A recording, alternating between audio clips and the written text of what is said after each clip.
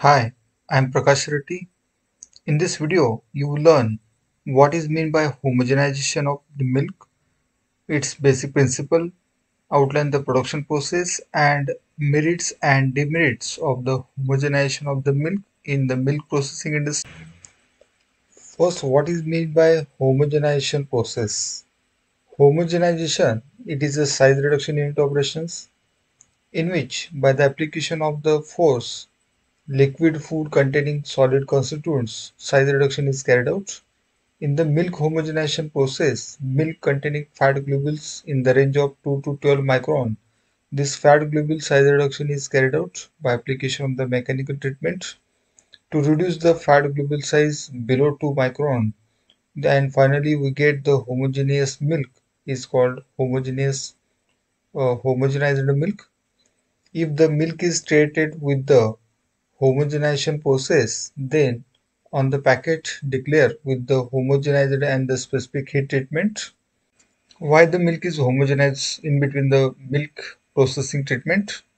The basic application is that after the homogenization there should be the no cream separation in the milk during the processing. Due to the homogeneous mixture, we get the rich appearance and the thick body, produce the soft curd easily digestible and less susceptible to the oxidation process. Some of the demerits of the homogenization process due to the homogenization increasing the production cost. Fat from the returned homogenized milk is difficult to salving. Sediment is greater.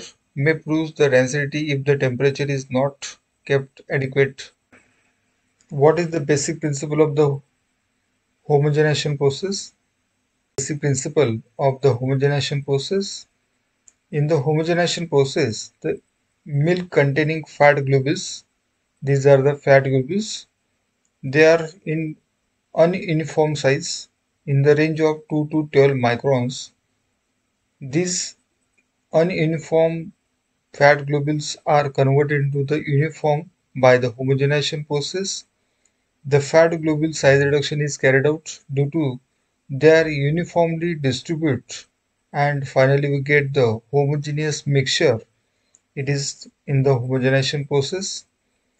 The basic production process of the homogenization.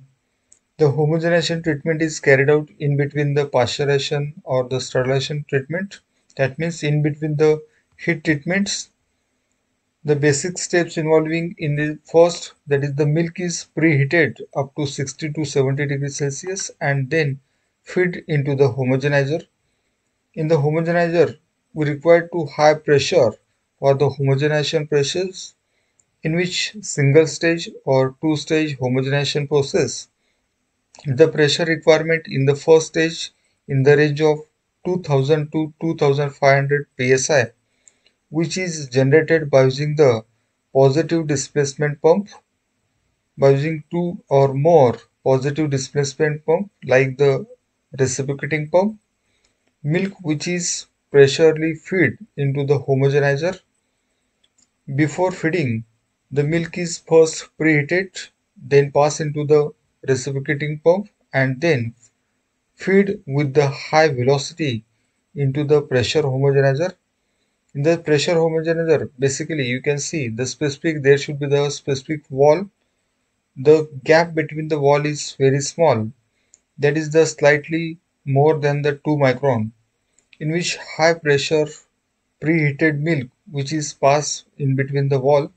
This wall is adjustable as per our requirement. We can adjust the internal pressure, and due to the high turbulence and the shearing force resulting, the size reduction of the fat globules take place. What are the factors which are affected on the specific efficiency of the homogenization? In which first there is the specific pressure and the stage applied of the homogenization. Homogenization may be carried out into the single stage or the two stage specific depending on the initial fat content, and the pressure varies as per our requirement. Mostly in the first stage, pressure is used for in the range of 2000 to 3000 maximum, and the second stage 500 psi pressure. The second important point, that is the temperature of the homogenization process. Initially, first milk is preheated to 60 to 70 degrees Celsius minimum to melt the milk containing fat, and after that homogenization process is carried out. Then third important point, that is the milk containing fat percentage. If the milk containing high percentage of the fat, then efficiency of the homogenization is lower.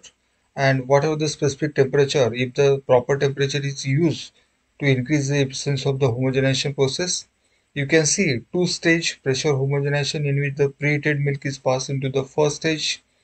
This is the first wall, and then milk passes into the second stage. This is the second wall. This wall is adjustable as per our pressure requirements. There should be the provision to maintain the flow rate pressures, and also provided the reciprocating pumps. These are the references used for this PowerPoint presentation. In this video discussion, you learn what is meant by homogenized milk, its principle of the production process, and what are the merits and demerits. Thank you very much.